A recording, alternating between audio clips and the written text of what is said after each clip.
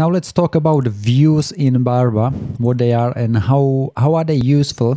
At the moment, all our transitions happen on every page that matches the criteria, the rules.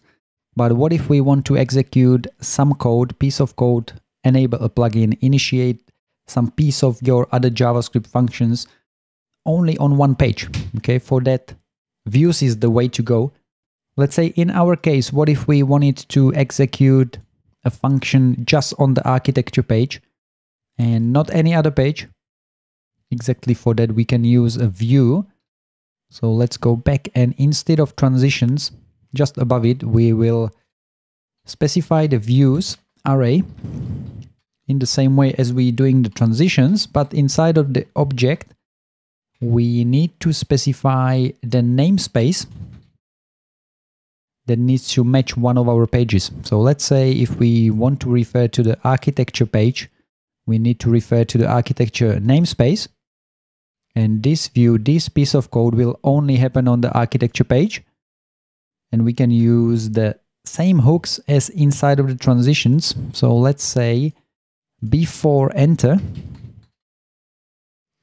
before this page enters, we will want to execute, or just console log for now,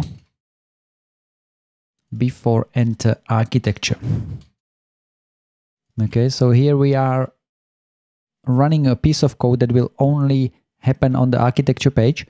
And of course, we have access to the data as well about the container and the trigger. Before enter, here it is, save it.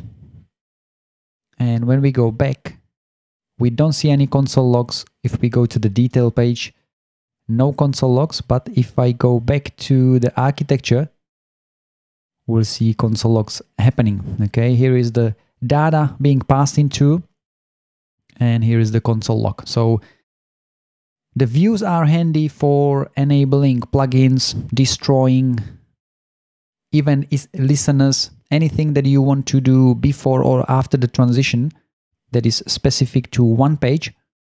You can just specify the view or array of views for some of your pages, connect it to your HTML container referring to the namespace, and then using the hooks and running your functions inside of them.